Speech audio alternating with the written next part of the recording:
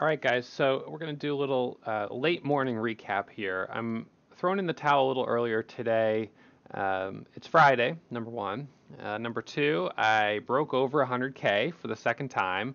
And number three, I don't want to overstay my welcome on HTGM, and I don't want to get tempted into doing something a little reckless. Now, I'm only $600 above 100K, so I really don't want to drop back below 100K for a second time. So here we are today, up $4,731.60 on two stocks, HTGM and ZAIS, both of these straight off the watch list. All right, I was watching both of these pre-market for gap and go trades. Now, HTGM this morning when I first opened my gap scanner, I thought my gap scanner was broken because I was like, it's showing me yesterday's scan. You know, what HTGM can't be gapping up 60% again today, but it was.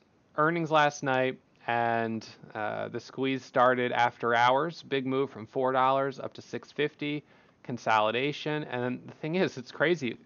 I traded this as soon as the market opened. I got in this at 6.50, and it immediately dropped to 6.20.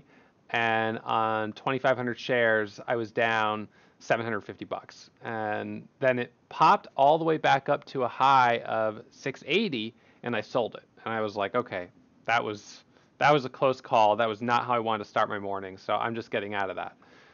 It dropped down here, and what's really interesting on this one, let me just close this out for a second. Sometimes these indicators get stuck. Let's see, delete, delete, delete, delete, delete. Okay.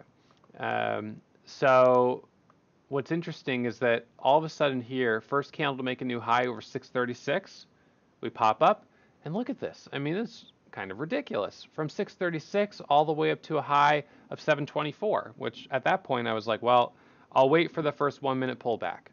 Well, it's not stopping. It goes all the way up. I mean, just absolutely ridiculous. 875, 875, and then we get a little bit of a pullback. So we really just totally squeezed out of the gates on this little red to green move. And I just didn't expect it because of how whippy it was in these first candles.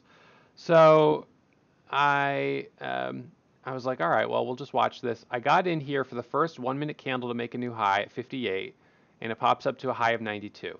I sold it, made 900 bucks. I was like, all right, not bad. And then it's consolidating here, and I'm thinking, okay, I'm watching it for the break over 92. I got in right here for the break of 76. It pops up to 83 and then drops down to 840. Gave back 300 bucks. I was like, all right, well, just give us a second. I get back in here for the first 1 minute candle to make a new high. That's what I thought. It pops up to a high of 89 and then drops down to 55. I get stopped out. I lost another 300 bucks. And then I get in right here thinking it's going to come up to hit 75, and it drops back down to 46. And this time I said, you know what, I'm just going to hold this thing. This is ridiculous. I'm holding it. I'm setting my stop at 8:30. You know, at that point, if I stopped out at 8:30, I would have been red on the name, and I would have just been so annoyed. And I was only up 300 bucks on the name at this point. So I held it there. I was waiting for the break. Oh, what I was waiting for on the 5 minute chart was the first candle to make a new high, and we finally got it. We finally got it. It took, you know, 1, 2, 3 tries, but we finally got it. And from there, my average of 870, we squeezed all the way up to $11. Not bad at all. I mean, you know, that's the type of trade where you could make $20,000 in one trade. I mean, potentially. But for me, because I had already gotten faked out on this one 6 times yesterday, and because I'd been faked out on it, you know, 3 times today, I only took 2,000 shares, and by the time it was breaking $9, I sold all but 250. And so I held that remaining 250, selling 125 at 10, and the remaining 125 right around 10 as well. So hindsight is 2020. You know, it was a good 5 minute chart pattern. It really was. It just faked me out on that first on those first couple tries, and in any case, I'm finishing the day up only 1,400 bucks on the name. So a little annoyed I didn't do better on it. But remember, whether you're red on the name or you're green on the name, this is an opportunity to learn. This is a stock that went up 200% today. It was extremely volatile. There were a lot of potential opportunities, but I would say most traders who traded this name will have lost money. And that's just, I mean, that's the statistics of trading. But these are, as John in our room put it, expert level stocks. They are so hard to trade. I mean, they really are not easy, and they fake you out. So don't be surprised if, you hear people saying they lost a ton of money on this one. Even though it went up 200%, it's not a guaranteed winner. And so that's kind of why I'm like backing away from it, even though it's only 11. I just don't want to overstay my welcome and get myself into trouble. It wouldn't take much on this stock to lose, $1,000 and kind of ruin my weekend. So let's see. I'll show you guys the leaderboard here on our simulator, and we'll look at the biggest couple of the biggest winners, couple of the biggest losers. So biggest winner HTGM, $20,000. We'll just look at his entries and exits. So he got in at 393 yesterday, and then he got in at 880 today. Sold on the move up to 1175 or 1075. Not bad. Let's look at another one.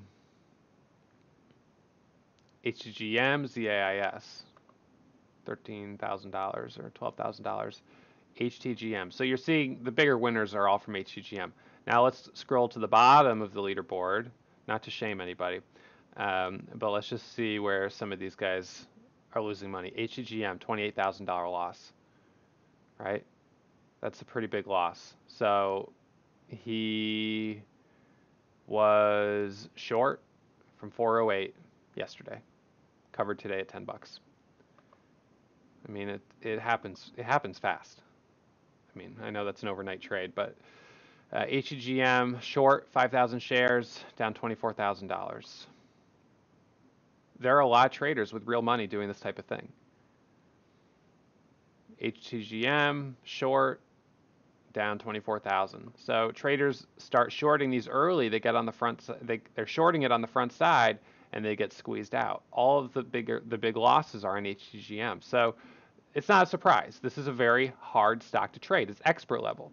Most traders will lose money, trying to trade these stocks. I mean, simply because only 10% of traders make money, number one. But secondly, probably even a smaller percentage make money on these stocks because they're like, they call you in, they tempt you, that fear of missing out kicks in, you start jumping in, you get aggressive, and next thing you know, you're doing something stupid, you're in with way too much size, and it just, drops down in a heartbeat. So, it's definitely, a stock that is an eye-opener, and we will see this type of thing happen again, at some point. So let this be a learning experience, so the next time we have a stock do this type of thing, you can trade it just a little bit better, right? These are opportunities. We want to try to capitalize on them. And any day that you're taking more money out of the market than you gave back, you're doing something 9 out of 10 people can't do. So even if you only made $100 today, you should be grateful. Don't push it. Don't overstay your welcome. Take the money and run. So that's what I'm doing today. ZAIS was sympathy. It was gapping up this morning, as you can see. I got in it as soon as HTGM made that huge spike. I jumped in this one at 350 with 10,000 shares because I thought, look, that one's running. I think this is going to run on sympathy. What's disappointing is that I was up $7,000 on it when it hit 419 for my 350 average. So I actually, I was in really good shape on this one, but it came all the way back down in the next candle to 368. So I sold it at 385, only made 35 cents on 10,000 shares. So that's a little disappointing, but only as disappointed as you can be when you make $4,700 in one day. And super grateful to be back over 100 grand, back into the 100K club. So I'll start Monday with $100,600 and just kind of keep grinding my way up higher.